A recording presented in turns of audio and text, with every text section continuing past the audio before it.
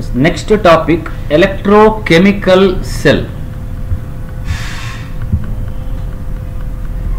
So electrochemical cell is a device that is capable of either generating electrical energy from chemical reactions or using electrical energy to cause chemical reactions.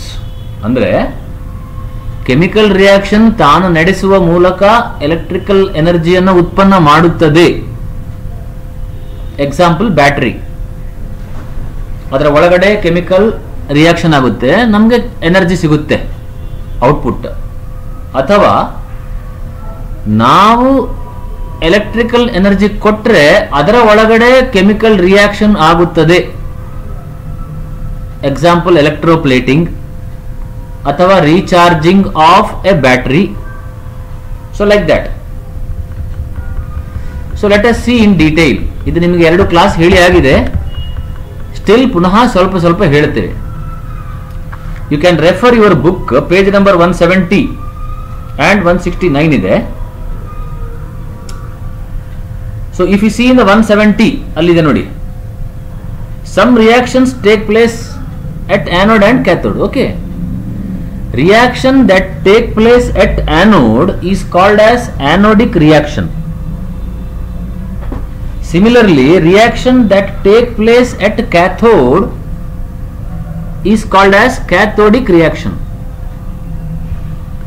Note that, ನೋಡಿ ಈಗ ಇಲ್ಲಿ figure ಇದೆ, anode ಅಲ್ಲಿ ಯಾವಾಗಲೂ oxidation ಆಗುತ್ತೆ, cathode ಅಲ್ಲಿ ಯಾವಾಗಲೂ reduction ಆಗುತ್ತೆ. ಆಕ್ಸಿಡೇಷನ್ ಅಂದ್ರೆ ಎಲೆಕ್ಟ್ರಾನ್ ಕಳ್ಕೊಳ್ಳೋದು, ಅಂದ್ರೆ ಎಲೆಕ್ಟ್ರಾನ್ಗಳು ಕಳ್ಕೊಂಡಾಗ ಏನಾಗುತ್ತೆ, ಅದರ ಪಾಸಿಟಿವ್ ಚಾರ್ಜಸ್ ಜಾಸ್ತಿ ಆಗುತ್ತೆ. ಕ್ಯಾಥೋಡಿನಲ್ಲಿ ಎಲೆಕ್ಟ್ರಾನ್ ಪಡ್ಕೊಳ್ಳುತ್ತೆ, ಯಾಕಂದ್ರೆ ಇದು ಕ್ಯಾಥೋಡ್ ಅಂದ್ರೆ ಅಲ್ಲಿ ಎಲೆಕ್ಟ್ರಾನ್ ಸಿಗುತ್ತೆ. ಸಿಕ್ಕಿದ ಕೂಡಲೇ ಏನಾಗುತ್ತೆ, ಅದರ ಪಾಸಿಟಿವ್ ಚಾರ್ಜಸ್ ಕಡಿಮೆ ಆಗುತ್ತೆ. ಅಂದ್ರೆ ಯೂಶಲಿ ಚಾರ್ಜ್ ಅಂದ್ರೆ ನಾವು ಪಾಸಿಟಿವ್ ಚಾರ್ಜ್ ಕ್ಯಾಲ್ಕುಲೇಷನ್ ಮಾಡುವಾಗ ಆ ಲೆಕ್ಕ ತಗೊಳ್ತೀವಿ. ಸೊ ಕ್ಯಾಥೋಡ್ ಅಲ್ಲಿ ಯಾವಾಗಲೂ ರಿಡಕ್ಷನ್ ಆಗುತ್ತೆ, ಚಾರ್ಜ್ ಕಡಿಮೆ ಆಗುತ್ತೆ, positive charge net positive charge ಕಡಿಮೆ ಆಗುತ್ತೆ. ಆನೋಡ್ ಆಕ್ಸಿಡೇಷನ್ ನಲ್ಲಿ ನೆಟ್ ಪಾಸಿಟಿವ್ ಚಾರ್ಜ್ ಜಾಸ್ತಿ ಆಗುತ್ತೆ. ಕ್ಯಾಥೋಡ್ ಅಂದ್ರೆ ಆಕ್ಚುಲಿ ನೆಗೆಟಿವ್, ಆನೋಡ್ ಅಂದ್ರೆ ಪಾಸಿಟಿವ್. ಯಾವಾಗ ಇಲ್ಲಿ ಬ್ಯಾಟ್ರಿ ಕೊಟ್ರೆ, ಬಟ್ ಈಗ ಬ್ಯಾಟ್ರಿ ಅಲ್ಲ, ಈಗ ಬ್ಯಾಟ್ರಿ ತೆಗೆದೇನ್ ಮಾಡಿದೀವಿ, ನಾವು ಒಂದು ವೋಲ್ಟ್ ಮೀಟರ್ ಇಟ್ಟಿದ್ದೇವೆ, ಅದರಲ್ಲೇ ಎನರ್ಜಿ ಜನರೇಟ್ ಆಗ್ತಿದ್ರೆ ಆಗೇನಾಗುತ್ತೆ, ಇದು ಪಾಸಿಟಿವ್ ತರ ಕೆಲಸ ಮಾಡುತ್ತೆ. ಅಂದ್ರೆ ಕರೆಂಟ್ ಹೀಗೆ ಹೋಗುತ್ತೆ ನೋಡಿ, ಆಗ ದಿಸ್ ವಿಲ್ ಬಿ ಪಾಸಿಟಿವ್, ಅಂದ್ರೆ this will give positive charges. ಹೀಗೆ ಅಂದ್ರೆ ಎಲೆಕ್ಟ್ರಾನ್ ಈ ತರ ಫ್ಲೋ ಆಗುತ್ತೆ ಇದರಲ್ಲಿ.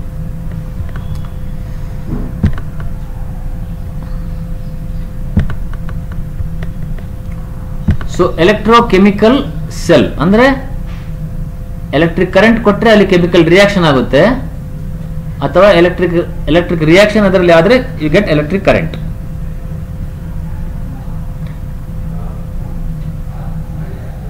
Next in your page number 170 ಅಲ್ಲಿ ನೋಡಿ, ಎಲೆಕ್ಟ್ರೋಕೆಮಿಕಲ್ ಸೀರೀಸ್ ಅಂತ ಇದೆ. ಎಲೆಕ್ಟ್ರೋಕೆಮಿಕಲ್ ಸೀರೀಸ್ ಅಂದ್ರೆ ಅದರ ಮೊದಲೇ ಒಂದು ಇಲ್ಲಿದೆ, ಟೈಪ್ಸ್ ಆಫ್ ಎಲೆಕ್ಟ್ರೋಕೆಮಿಕಲ್ ಸೆಲ್ ಅಂದ್ರೆ ಅದರಲ್ಲಿ ಒಂದು ಗ್ಯಾಲ್ವಾನಿಕ್ cell which is also known as voltaic cell, another is electrolytic cell. So difference ಏನಪ್ಪಾ ಅಂದ್ರೆ, ಕೆಮಿಕಲ್ ವೋಲ್ಟಾಯಿಕ್ ಸೆಲ್ ಅಲ್ಲಿ ಎನರ್ಜಿ ಜನರೇಟ್ ಆಗುತ್ತೆ, chemical energy is transferred into electrical energy.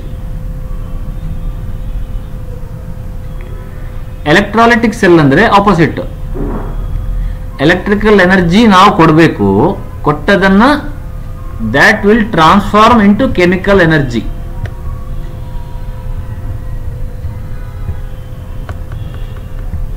ಇಲ್ಲಿ ಗ್ಯಾಲ್ವಾನಿಕ್ ಸೆಲ್ ಅಲ್ಲಿ ಅಥವಾ ವೋಲ್ಟಾಯಿಕ್ ಸೆಲ್ ಅಲ್ಲಿ ದ ರಿಡಾಕ್ಸ್ ರಿಯಾಕ್ಷನ್ ಅಂದ್ರೆ reduction and oxidation reaction ಅಂತ ಅರ್ಥ. ಯಾವುದೇ ಒಂದು ಸೆಲ್ ಅಲ್ಲಿ ರಿಡಕ್ಷನ್ ಅಂಡ್ ಆಕ್ಸಿಡೇಷನ್ ಎರಡೂ ಕ್ರಿಯೆ ನಡೀತಾ ಇರ್ತದೆ. ಆನೋಡಿನಲ್ಲಿ ಆಕ್ಸಿಡೇಷನ್ ಕ್ರಿಯೆ, ಕ್ಯಾಥೋಡಿನಲ್ಲಿ ರಿಡಕ್ಷನ್ ಕ್ರಿಯೆ.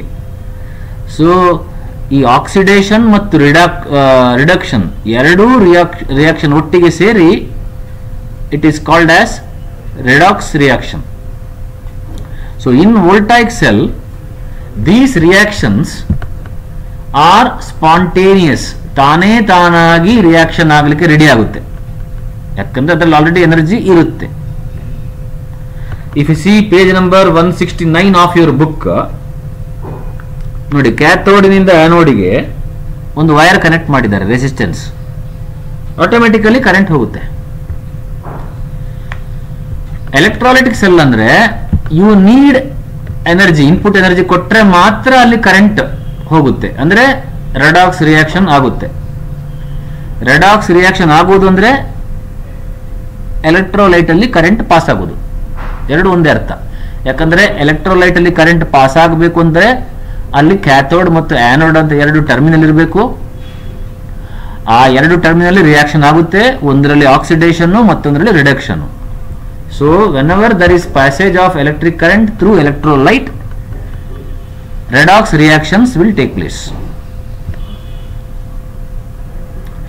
ನೋಡಿ ಇಲ್ಲಿ ಎಲೆಕ್ಟ್ರೋಕೆಮಿಕಲ್ ಸೆಲ್ ಅಲ್ಲಿ ಆನೋಡ್ ಇಸ್ ನೆಗೆಟಿವ್ಲಿ ಚಾರ್ಜ್ಡ್ ಆಗುತ್ತೆ, ಕ್ಯಾಥೋಡ್ ಇಸ್ ಪಾಸಿಟಿವ್ಲಿ ಚಾರ್ಜ್ ಆಗುತ್ತೆ. ಇಲ್ಲಿ opposite, anode is positively charged and cathode is negatively charged. ನಿಮ್ಗೆ ಹೇಳಿದ್ದೇನಪ್ಪ ಅಂದ್ರೆ ಇಷ್ಟು ಸಮಯ ಆನೋಡ್ ಇಸ್ ಪಾಸಿಟಿವ್ಲಿ ಚಾರ್ಜ್ಡ್, ನೋಡಿ anode is positive, cathode is negative. ಅದು ಯಾವಾಗ ನಾವು ಸಪ್ಲೈ ಕೊಡ್ತಿದ್ರೆ. ಬಟ್ ಗ್ಯಾಲ್ವಾನಿಕ್ ಸೆಲ್ ಅಲ್ಲಿ ಏನಾಗುತ್ತೆ ಉಲ್ಟಾ, ಅದುವೇ ಕರೆಂಟ್ ಕೊಡುವಾಗ ಏನಾಗುತ್ತೆ ಉಲ್ಟಾ ಬರುತ್ತೆ. So anode is negatively charged ಆಗುತ್ತೆ, ಕ್ಯಾಥೋಡ್ ಇಸ್ ಪಾಸಿಟಿವ್ಲಿ ಚಾರ್ಜ್ ಆಗುತ್ತೆ. ನೀವು ಬ್ಯಾಟ್ರಿಯಿಂದ ಲೋಡಿಗೆ ಕನೆಕ್ಟ್ ಮಾಡುವಾಗ ಕರೆಂಟ್ ಒಂದು ಡೈರೆಕ್ಷನ್ ಅಲ್ಲಿ ಹೋಗುತ್ತೆ, ಅದೇ ಬ್ಯಾಟ್ರಿಯಿಂದ ಕರೆಂಟ್ ಬರುವಾಗ ಅದು ರಿವರ್ಸ್ ಡೈರೆಕ್ಷನ್ ಅಲ್ಲಿ ಕರೆಂಟ್ ಹೋಗುತ್ತೆ. ಅಂದ್ರೆ ಬ್ಯಾಟ್ರಿಯನ್ನ ಚಾರ್ಜ್ ಮಾಡುವಾಗ ಕರೆಂಟ್ ಒಂದು ಡೈರೆಕ್ಷನ್, ಡಿಸ್ಚಾರ್ಜ್ ಆಗುವಾಗ ಮತ್ತೊಂದು ಡೈರೆಕ್ಷನ್.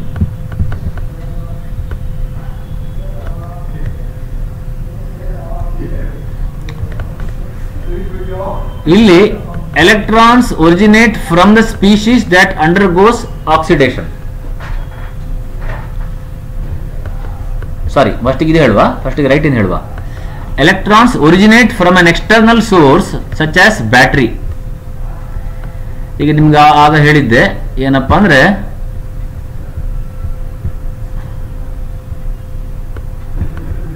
ಎಲೆಕ್ಟ್ರೋ ಪ್ಲೇಟಿಂಗ್ ಅಲ್ಲಿ ಏನಾಗುತ್ತಪ್ಪ ಅಂದ್ರೆ ಬ್ಯಾಟ್ರಿಯಿಂದ ಒಂದು ನಿಮಿಷ,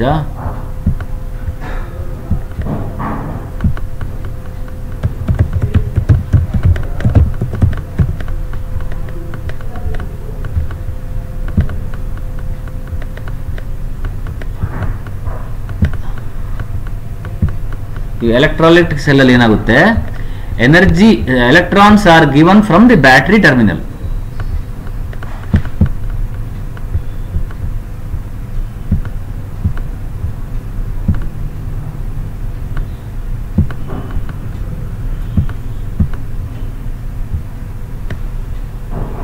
ಎಲೆಕ್ಟ್ರಾನ್ ಬ್ಯಾಟರಿಯಿಂದ ಬರುತ್ತೆ, ಅದನ್ನ ಇದು copper ion ಹೀರುತ್ತೆ.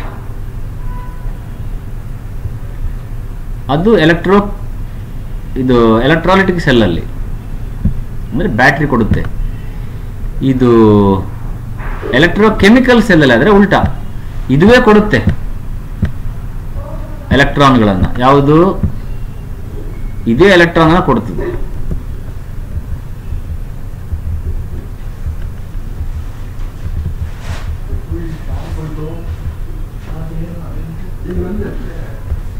electrons originate from the species that undergo oxidation. ಯಾವ್ದು ಆಕ್ಸಿಡೇಷನ್ ಆಗುತ್ತೆ ಅದು ಎಲೆಕ್ಟ್ರಾನ್ ಕಳ್ಕೊಳ್ಳುತ್ತೆ, ಅಂದ್ರೆ ತಾನು ಎಲೆಕ್ಟ್ರಾನ್ ಅನ್ನು ಬಿಟ್ಟುಕೊಡುತ್ತೆ. ಓಕೆ, ನಿಮ್ಗೆ ಎಷ್ಟು ಜಾಸ್ತಿ ಬೇಕು ಅಂತ ಇಲ್ಲ, ಸಿಂಪಲ್ ಆಗಿ ಹೇಳ್ತಿದ್ರೆ ಇಷ್ಟು ಗೊತ್ತಿರಬೇಕು. ಎಲೆಕ್ಟ್ರೋಲೈಟ್ ಅಂದ್ರೆ